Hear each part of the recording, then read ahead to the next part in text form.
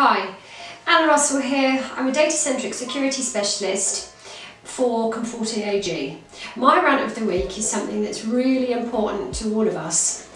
How many times over the past, however many conversations have you had being a security expert that actually when you discuss security issues and potential budgets that are required to do the right thing by our organisations and ensure that we're protecting not just our inside information or internal users, we also need to ensure that we protect information that we hold of our customers.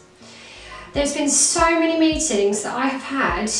that actually when I sit down outside of the security teams with either a security architect or a security analyst, that actually many people don't really get what security is about and why it's so powerful. So my suggestion would be for all of us who are sat in the security IT world